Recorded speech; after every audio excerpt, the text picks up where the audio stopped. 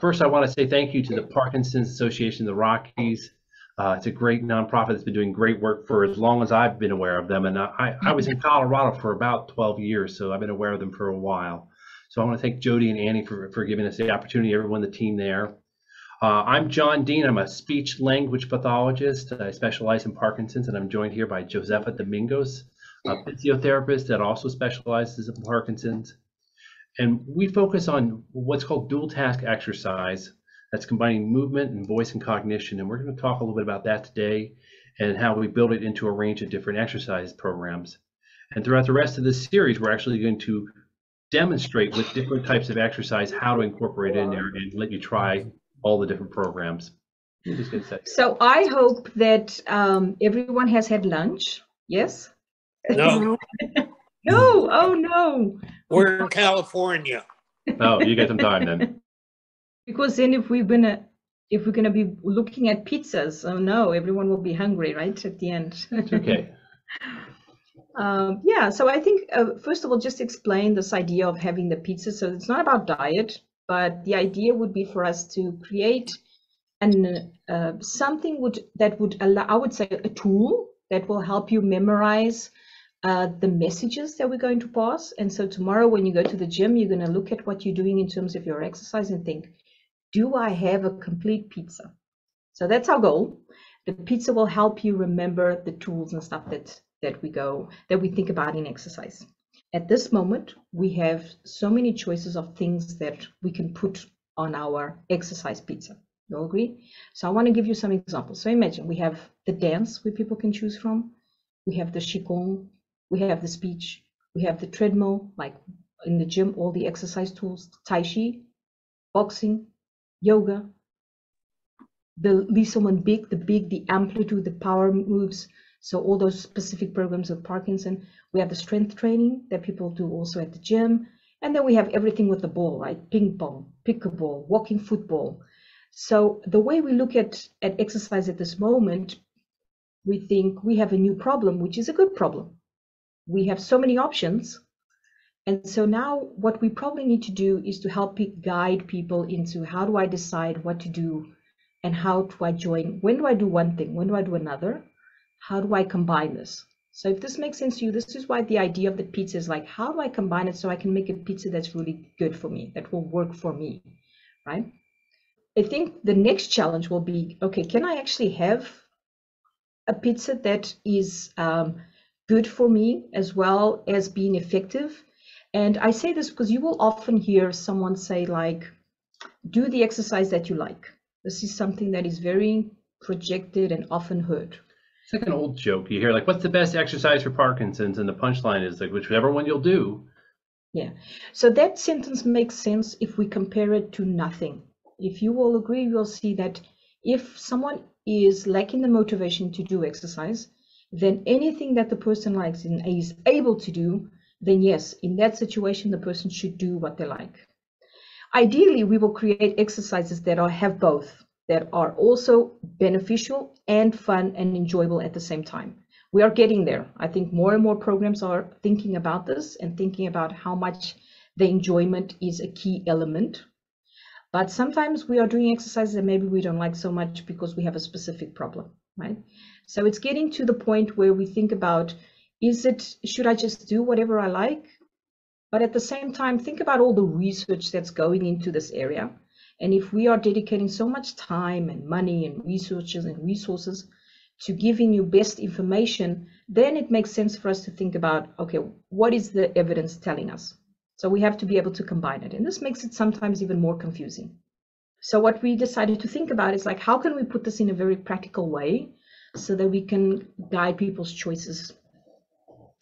And what we thought about was, okay, so let's think about our pizza, and we think about what are the essential ingredients that we really need to have an exercise program. What are general ingredients that everyone talks about? And then, of course, how can I have some elements of, something that is my personal taste that I like? Because if I like to dance and somebody tells me I have to go do boxing,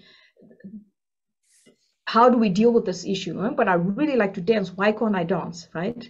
What we want to do with this pizza exercise is to help you transform whatever exercise you do into something that's more specific to help you keep well with Parkinson's disease. Okay, so that's the main idea through here. And let's start off by the essential ingredients.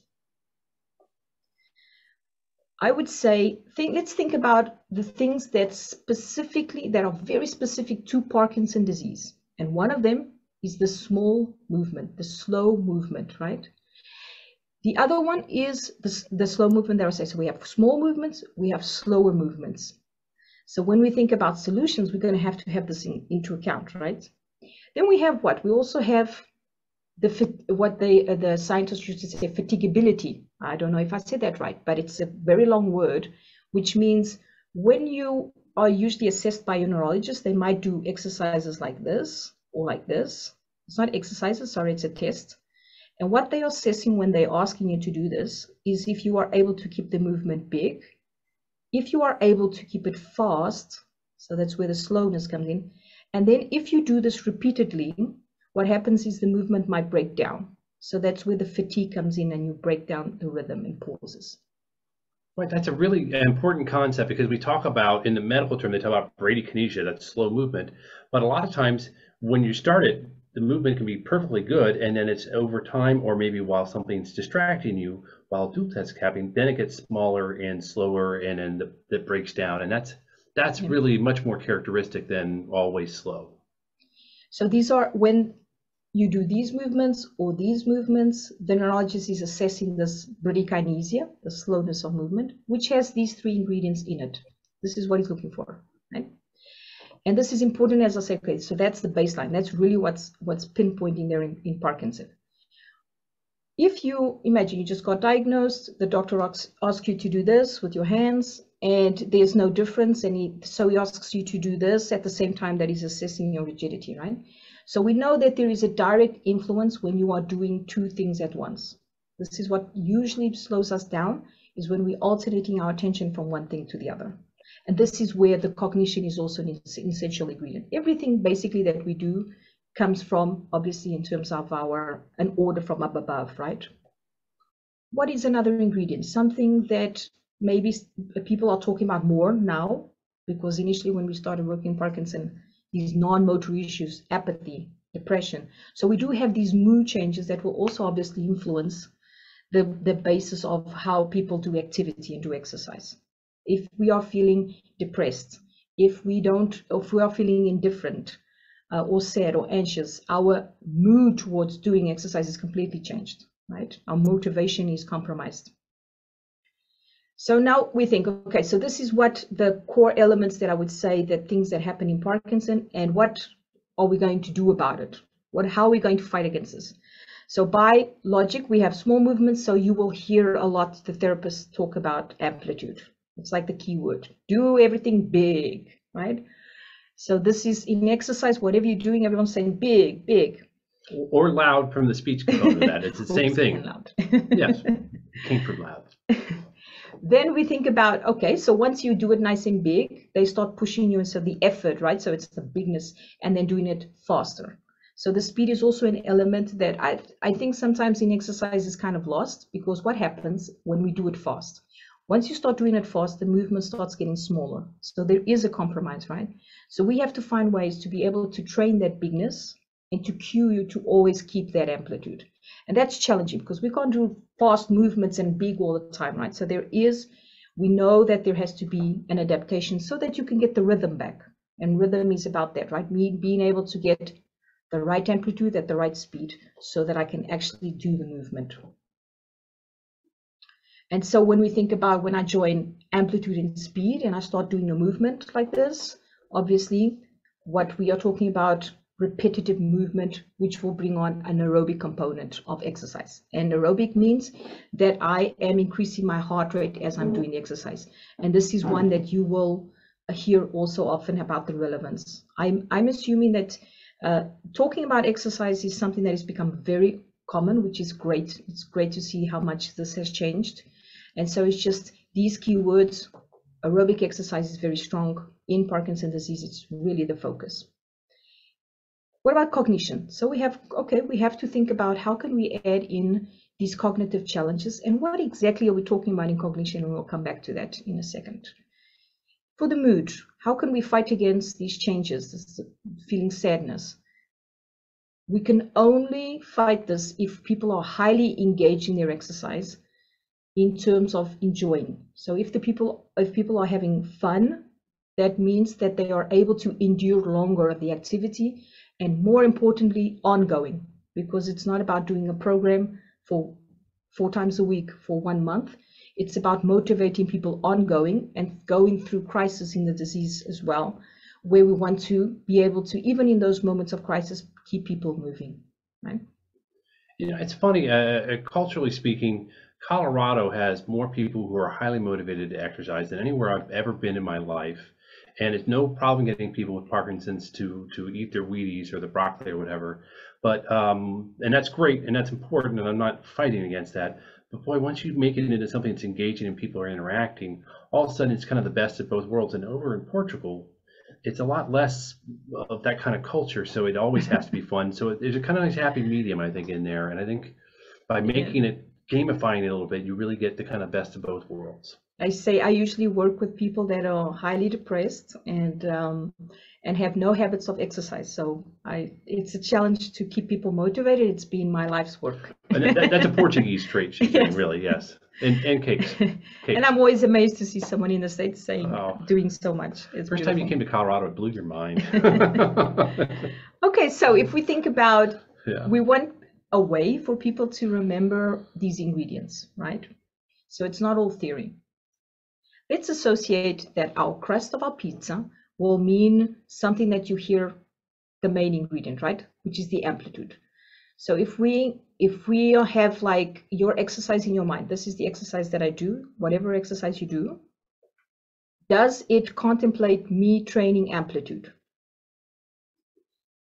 If we add in another ingredient, which would be the tomato, I say there is absolutely no pizza without the crust and without the tomato and without the cheese, right? So if we add in our speed as a memory, is our tomato of our pizza. Does it also include or progress to having speed? Doesn't have to be immediate speed, it has to progress to it. And of course, when we combine these two, as I mentioned before, that really works on you feeling less fatigued and being able to endure more activities and give you that rhythm back. So let's think about, okay, so when we thought about what is the next ingredient that we need, and the next ingredient that we thought is, okay, so what, cheese. These are the three mains. To have a pizza that it wouldn't be the best pizza in the world, but it's a pizza. So we have the crust, we have the tomato, we have the cheese, right? And the cognition really has to be represented here as the cheese, because it is the basis of any activity that we do. So it's now figuring out, okay, cognition is a very strong word, and it frightens people, right? It's like, I don't want to forget who I am. No, that's not what we're talking about. It's very important for us to be able to have these educational programs and to help people understand that it's specific cognitive skills that are more compromised due to this interference of doing dual task and doing activities in daily life like walking and talking. When we think about these activities, attention, being able to divide your attention, it affects your automatic pilot. So the things that were normal that no one thinks about, which is when you're walking, no one's thinking about putting your one foot in front of the other. If you don't have Parkinson, you're not thinking about that. That's automatically done.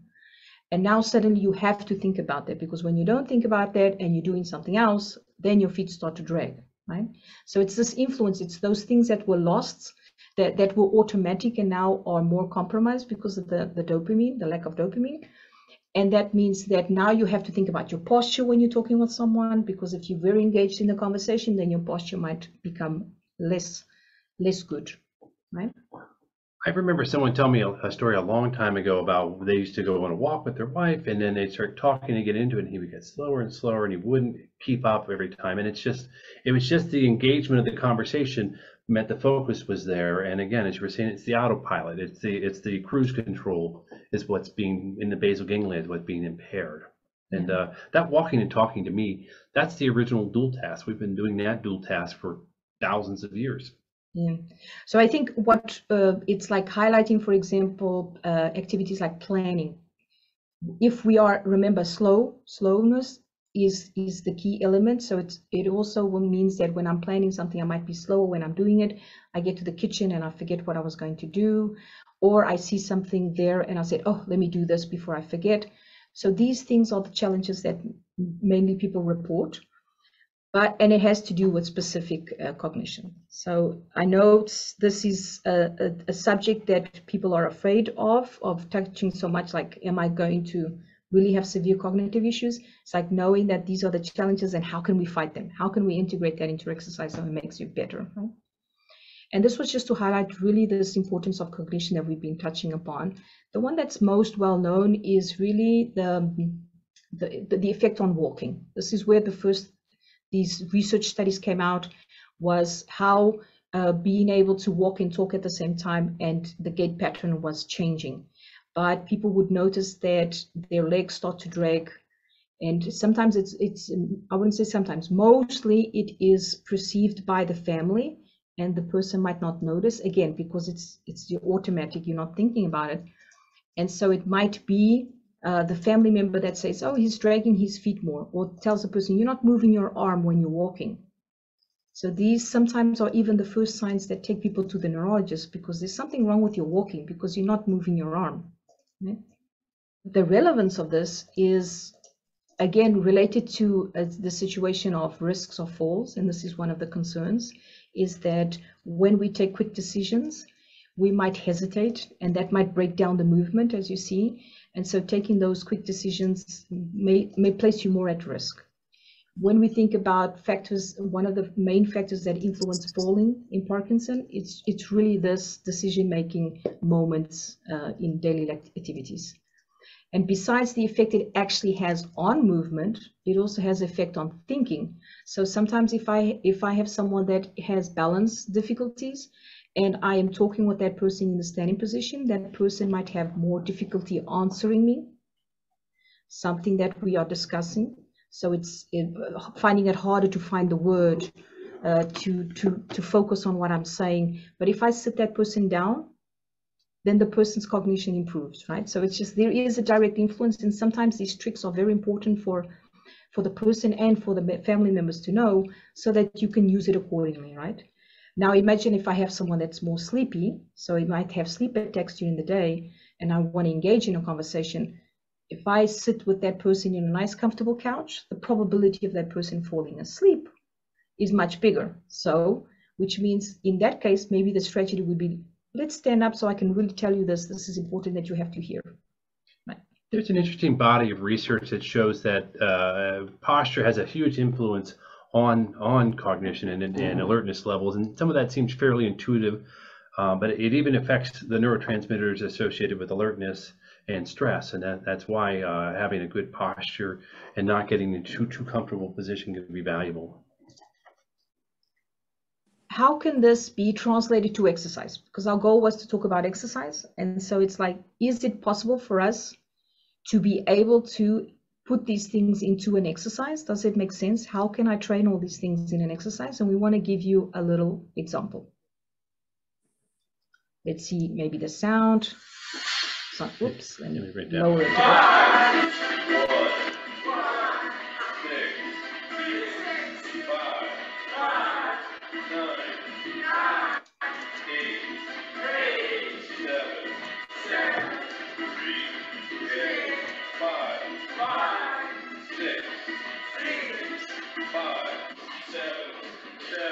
Now I'm going to lower the sound so that we can explain. So basically what we have is they are listening to a beat, so that helps us facilitate movement, and random numbers are being said. And according to the random number, they have certain instructions. So if they hear the number 5, they lift up their hands. If they hear an odd number, they go backwards. If they hear an even number, they go forward, right? So there's a motor action according to the cognitive prompt that they're receiving. And I think what's important is, like, how can we make these exercises fun? So I think my best assessment is to see if people are smiling. I think we have some smilers here. That's a new word I just made up. And then we're engaging people, like, in playfulness, I think is important, because it's okay to play when we exercise, because as long as you are doing what you are supposed to do there, The goal is what? To have an aerobic component, so they are working out, they are engaged, they are moving forward, they are using something relevant, which is the walking as well. Then we find ways to increase the complexity where someone is being asked to be, I would say, intruder. That's what's happening now. So he's doing the wrong answers to see if everyone is following or if they're actually thinking for themselves, right? So this was just an idea that we just wanted to share with you, that it is possible to put it together. And many therapists are thinking about this at this moment, and they're trying to engage all these components in a fun way. If we think about, okay, so what would be inside these general ingredients? And the general ingredients, we decided that it would be what you are hearing often. I assume you have heard lots of talks about exercise, and this has been the most recent exercise guidelines. So you're probably hearing a lot about, these are the 4 components that should be in your week of exercise. There should be some sort of aerobic exercise where your heart rate is increased. And this one is actually in red on purpose because it is the most important one. And we have specific recommendations that people should do it 3 times a week, at least 30 minutes. So these, I think, are messages that I assume that everyone is familiar with. So I won't go into more detail, but we have the strength, we have the balance and the agility and the dual tasking made it to the guidelines now, because we start understanding that cognition influences balance. We know this already from strong research, and now we just need to figure out how to get stronger research for how does the training also affect and give us results. So the dual task training per se. Now I can share what most therapists will be thinking about when we create an exercise in the clinic is how can we mimic that problem that the person is having at home, right? So the person says, I'm struggling getting out of the couch. We will go through a whole checklist of things, thinking about, okay, do you struggle when you're going to do something else, like the doorbell rings and the person tries to get up quickly and then falls back? Is it when you're talking with someone? Is it when you're alone? What type of couch do you have? So there's several things that we think about, but when we are going to think about an exercise, we're probably going to include a couch or a very soft chair in the gym so that we can train that and then add in those distracting factors. That would be a normal exercise to include the dual tasking. Okay, so let's include this into our pizza. We have our amplitude, our crust, we have our tomato, our speed, we have our cheese, our cognition, and the aerobics associated. And now let's include these. Okay, so no, I'm not going. You don't have to remember the mushrooms and everything else regarding. I'm just glad there's no pineapple on there. It's just the crust that it's made of, and the cheese for me would be good. And then we have these ones that we just talked about. We talked about the balance, we talked about the strength, we talked about the flexibility. And we'll go into detail how important each one of them, because they have different importance. And we mentioned how important it is for the enjoyment. What do we put in our pizza that makes it so special that it's that one that you always choose? We will add an ingredient as a challenge, which would be our voice, given there's also obviously changes in Parkinson related. Yeah, and I think this is really one of the key factors that I think, I won't say it's a differentiator, but it's the first thing that I noticed when I started working with people who had Parkinson's. We're doing all these dual tasks, and speech to me is such a key component and such an easy way to put it in there. And when we started working together, we noticed pretty quickly that it's also a great way to understand if people are getting it or doing the exercise. So the first question becomes whether or not it's something that you add to the exercise pizza, is it another ingredient, or is it its own pizza, it's its own set of exercises? And I think the answer is both. It's yes, because we certainly focus on making sure that we have voice involved in all the exercises, and it becomes, especially in virtual classes, it becomes a very good way to understand how well people are performing. But there are great reasons to work on a separate voice activity, and we'll be doing that actually in just a couple weeks on the 16th, to do exercises that are more voice forward, voice centric, and you'll see the benefits of both. We do them in classes, but you can certainly work on them separately. I think it's something that people are probably used to in terms of Parkinson specific exercises that I'm sure people are doing.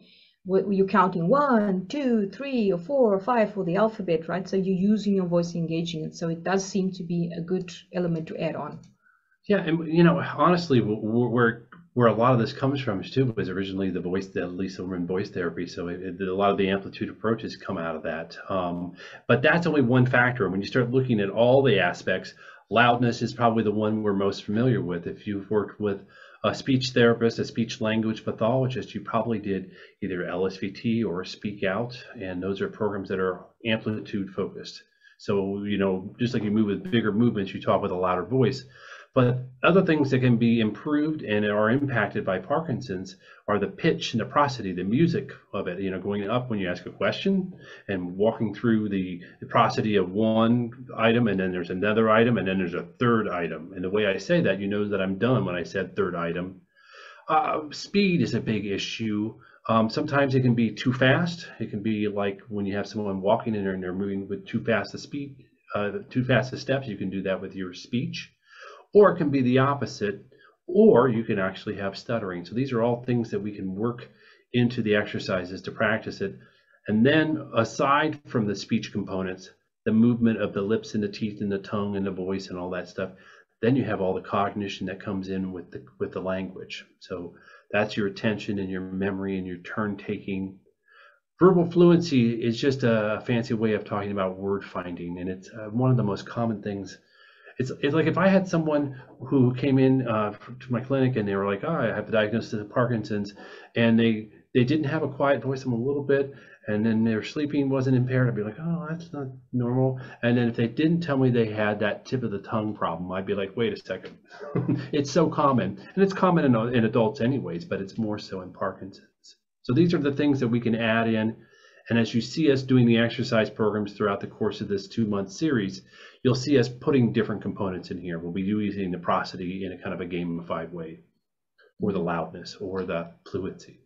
And I think this detail, as a physiotherapist and integrating voice, knowing that there's much more than just telling people to talk loud, makes me feel the responsibility of when the person is concerned about their voices to actually, try to think about a different pizza, which would be going and to see a speech therapist, right? So I think there's different moments where we might need something different, more or not, according to the problem that we want to fight against, right?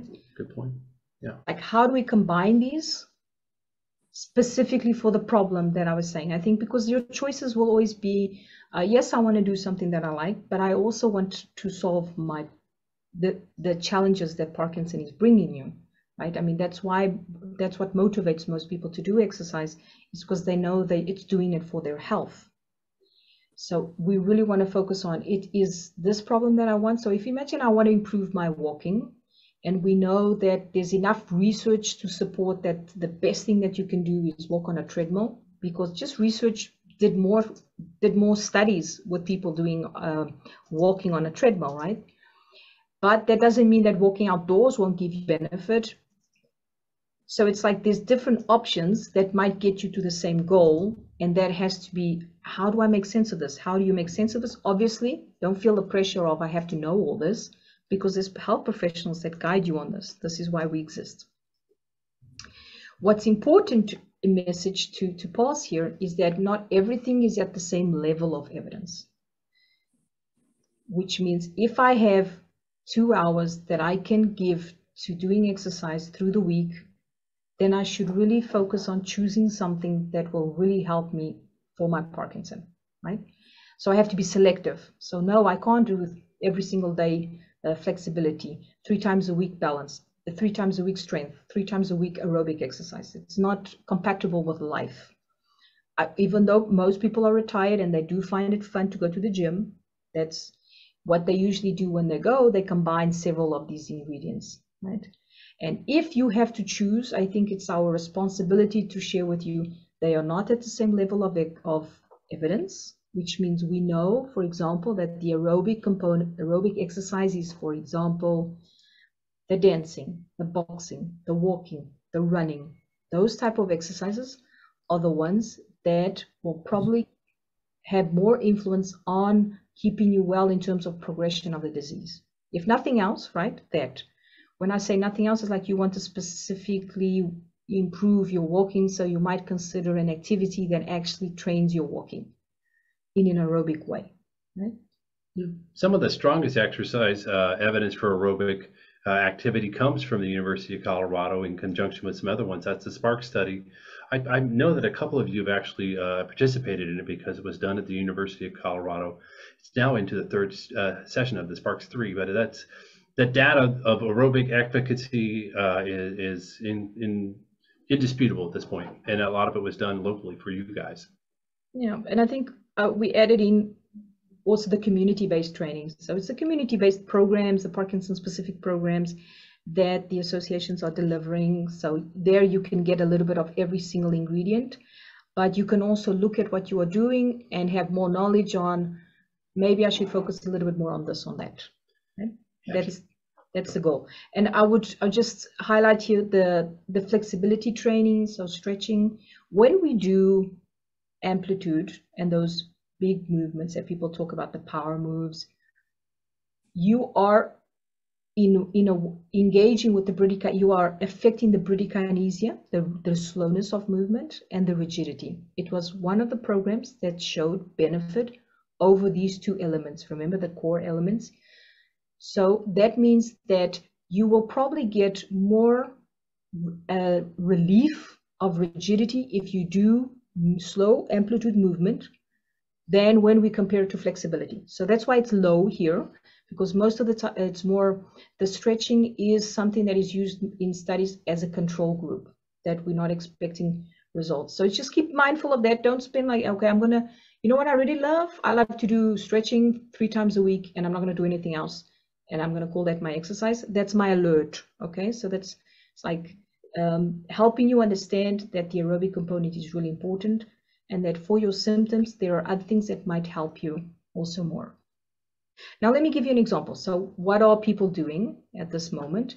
They are trying to compare the different exercises so that we can see what would I choose for specific outcomes. For example, in this research study, they compared all these 10 different activities, and what they saw was the dance had most benefit over balance. So imagine, okay, if I had to choose between one of these and I'm struggling with my balance, oh, isn't that funny? Dance actually got the best results. It also got the best results for influencing motor function in Parkinson's. So the assessment scales that we use, which is the Movement Disorder Society Unified Rating Scale, it's those tests that the neurologist will do to see if your disease is progressing or not. So he monitors that when he does those tests. Just real quick, movement, motor means movements. When your doctor, she's going through that test, that's what she's talking about there. Yeah. So it showed, usually when we do a good research study like medication, if it had effect over this scale, which is the relevance, the clinical relevance of any research study, if it can prove benefit over there. And curious enough, here in this comparison, the dance was better than all compared to the rest. Now let's see, there's a lot of mixture here, right? Because you see, Tai Chi compared to aquatic training, one is much more aerobic than the other, right? So sometimes the personal factors that we need to also weigh here, it's like, what if I don't like water? How can I get the aerobic exercise in something that I do like?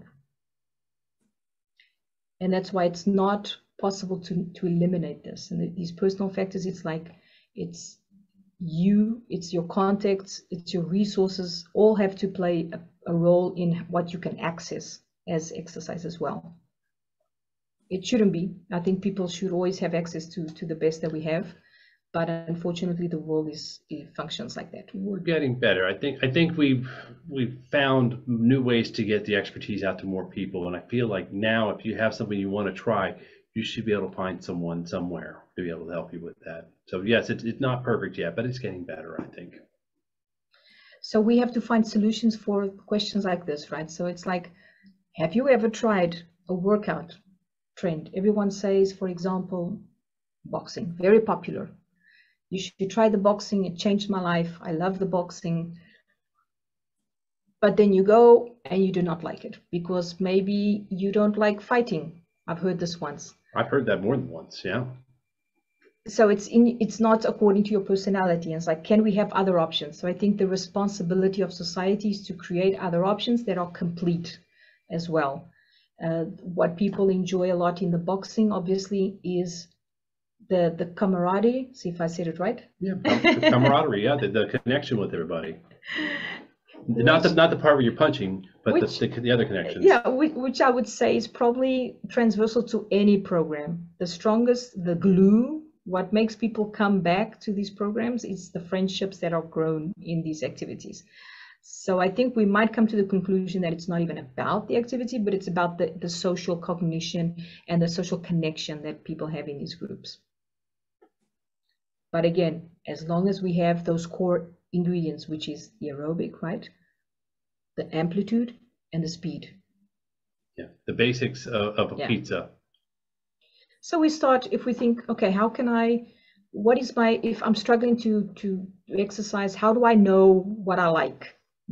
So thinking about what is my favorite way to exercise is a question you can ask yourself. What keeps me motivated to exercise? I wake up in the morning and what takes me out of bed to exercise is because I'm going to do this program and my friends are going to be there. So it's just something like I like to do alone, I like to do with groups. And then a question that we haven't approached a lot, when I say we, I say the community, which is guiding people, when should I change? Should I always, if I'm always in a boxing class, when should I change? Should there be diversity in my exercises? Let's guide on somebody saying, well, I don't know what I like. And if I don't know, then you might have to reflect more on things like, have I done something before that I really enjoyed? And why did I enjoy it? Was it because of the music? Was it because of the people? So challenging ourselves out of our comfort zone is important so that we challenge the brain. And I know everyone is fighting to stay the best they can against the progression of the disease. And so being open minded to try different things, I think it's important for you to have that different cognitive challenge. We do want to highlight two important factors. I put them as additional ingredients, but I would say if we're talking about something specific to Parkinson, then we have enough knowledge to guarantee that it is efficacious. It's a complex word. Efficacy means that it does what it's supposed to do. So I do an intervention because I know it will benefit me. And at the same time, it has to be equally balanced on safety. So these are the two elements that are critical in any activity that you do. And if you are working with professionals, they will have this in consideration. They are always looking to give you what works best and keeps you safe as well. So we know that there's a lot of modern technology that's being used. And this is just an example of someone that is 43 years old with Parkinson for 8 years. And so she really needs to do something that's highly engaging and fun. And so we're using the technology. Sometimes people use the Wii at home or the video games to do exercise. And here we actually considering that she's in a safe environment. So we're actually using a trampoline and she's doing activity. You have all the ingredients. You have the cognition, you have the aerobic exercise, you have but you can see my concern there. I am continuously correcting her from overusing her less affected side. So because there is an asymmetry in Parkinson, there is always one side of the body that is more affected than the other. As you can see in this case, it's the left. So she's so focused on the exercise, on doing perfectly the movement, the cognition, so that I'm trying to call her attention about the hands and the arms, and I'm struggling. So that's why I'm laughing, because I'm trying to push up both hands. Yeah. Like you can even see the avatar should show you that like the right hand's not coming up as much. And so I'm like, I have to go in, I have to correct continuously. And it would seem like a very harmless activity, right? Trampoline, nothing can happen. Person, remember, she's young onset, so it's, of course, that's why we're using something more radical. But this goes for any exercise that you do. Sometimes when we are doing exercise, we might not be mindful that there's compensations happening. So having that guidance sometimes helps. Okay. So what we thought about is like, let's get a practical example to see if this tool of the pizza actually works out for us and makes sense to you all. And so we're going to grab onto the one that has the best evidence. And the best evidence goes for dance. The most well-known program that people associate to Parkinson is Dance for PD. But there are several types of dances that have been targeted as research. We are coming to the conclusion that it might not be about the dance, but it might be about the activity itself, the aerobic component that's showing the benefits. But one thing, so let's put this one on and see, we have the Irish dancing.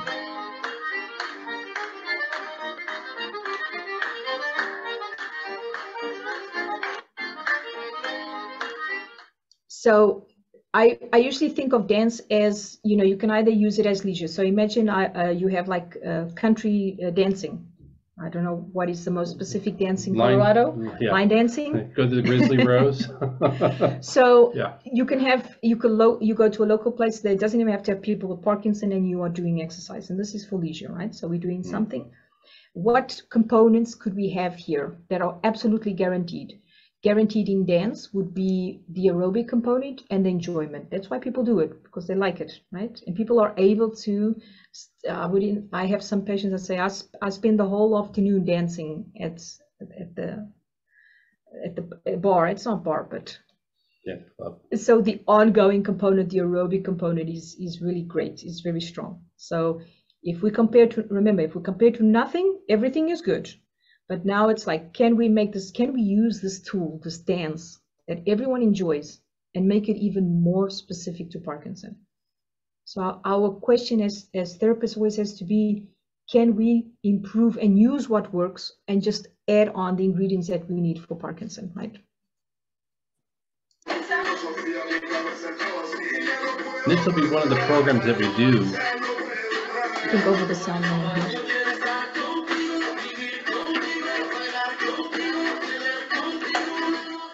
Okay, I was keeping the music because so you can see that the music is slightly different. It is more boom, boom, so it cues you better. What you can see in this, if I don't have the music, it's almost like we're doing the big movements, like the power moves, right? But with the music, it's completely different. So we are reinforcing the same movements, but we're just dancing it with sound.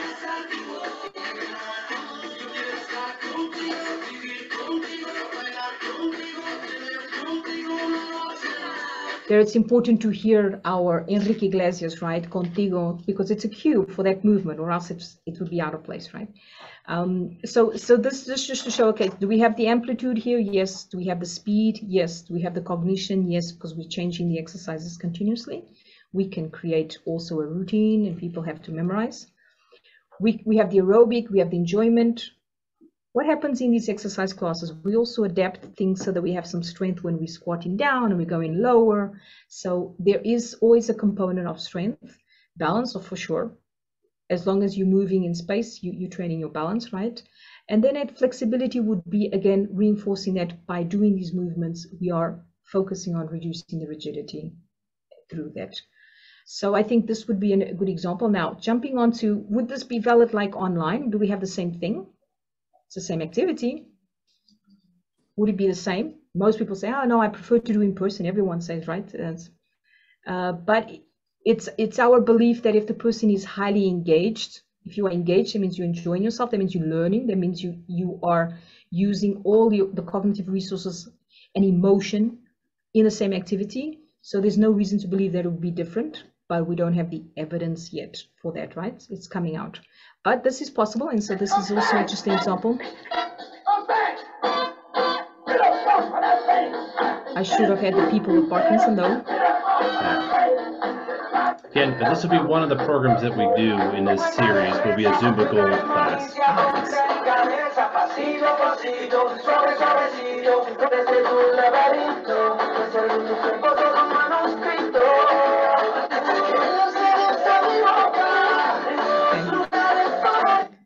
Good. So just to quickly show that if we have the person engaged, what online makes most sense for me is people having difficulty to get to the gym, right? People having difficulty to get out of the house, or something happened and you can't go on that day, and you have something that you can do. So I think it just serves, it's a different format to deliver the same thing. So hopefully people can use that wisely according to those needs. Summarizing, instead of using our pizza, we could have used medication, but I thought the pizza would be much more attractive, right? We can look at this as medication, and it's more strong when we see the medication. So if these pills were all different exercises, you would think very, very carefully before you take one, right? And I don't think we're at that state of drama. Okay, so the pizza is more lighter. If we have a little bit of this or a little bit of that, we don't have enough evidence to say that it's worse or bad. We have evidence to guide you what the baseline of the pizza has to be, right? And then, of course, hopefully with this talk, we can help you tomorrow when you get to the gym. As I said, think about, do I have this on my pizza? So that we hear, do this because I like this works for me, or this, and you can make your own decisions. Remembering our key message. It's key to get things that actually address your issues. I mean, without doing that, I think, you can do a lot of effort. If you look back to those Parkinson's Foundation guidelines and you try to follow those to a T, your new job would be just exercising all the time. So you need to find things that target your specific issues. We believe that using dual task exercise is a good way to achieve that. And so for the next couple of months, we've designed different classes that we're going to do each week in order to be able to integrate the dual task with different activities. So you can get a chance to try it and see which ones make the most sense and which exercises you like at the same time. Yeah, so just giving you, we will start next week with doing a session regarding specifically the dual task itself with different activities, with the movements that we might know. Taking the benefit of technology means that why not use this, because most therapists will have a challenge to have these cognitive things when they're doing it in person with you. Yeah. Because our brain can only do so much. It's kind of like having lumosity built in with our class. Yeah, we would show you more, but hopefully you will join us and you will try it out. And then different ones. Yeah, let's just go through each one. For the second week, we're going to do a more voice-focused one. This is cognition and communication, and we were talking about that as being a separate pizza. So this will have a lot of the cognitive load with more of a focus on communication. You saw some of the Zumba. Josefa is brilliant at that. You're going to love that class. A dual task boxing. We're going to do a virtual boxing program. That'll be on the 6th.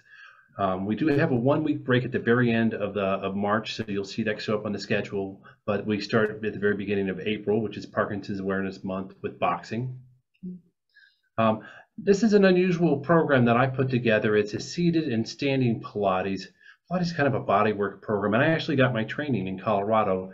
And I'm going to focus it really on communication, because one thing that I think Pilates really does a good job of is improving posture and breath, and that both of those come into play with communication.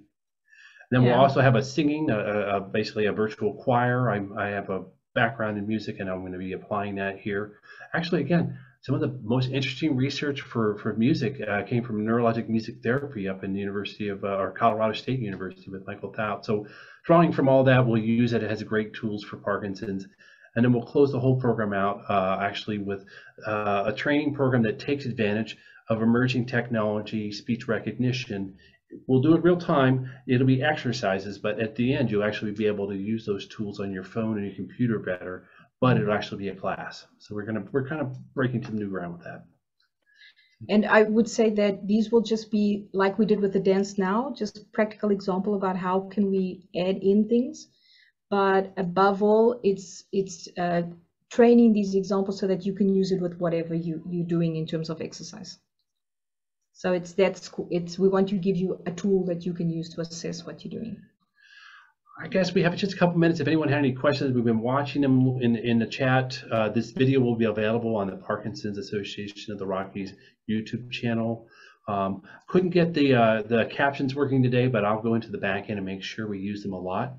And I actually use thanks Marjane. I actually use speech recognition in real time in our classes for that last program, so it should be a lot of fun. Yeah, someone's asking about balance issues. There are ways to modify it. When we see people show up in class and we have your cameras on, we make those modifications in real time so we can make it work. But I think the question specifically is like, what exercise options do we have for balance? Sure, yeah, sorry. And so what I would say, it's like, first we look at what the person is doing. And if imagine you're already doing something that is really focusing on your balance, right? The best evidence we have is balance training. That would require you going to a therapist. But any of these activities, the dance, the boxing, they all usually challenge you when your balance moving while you're doing that. So great results of balance with dance. The boxing also has shown results on that. But if you really want to focus on the balance, you probably want to seek specific help on that. I don't think this would be able to have a lecture. If someone says, what if I just don't like to exercise? If we didn't have someone say that, then that's my type of people that I deal with. Come to Portugal. They have great coffee here, and you'll be well. So yeah, I tend to create exercises. Even if the person, there has to be something that you like to do. Walk.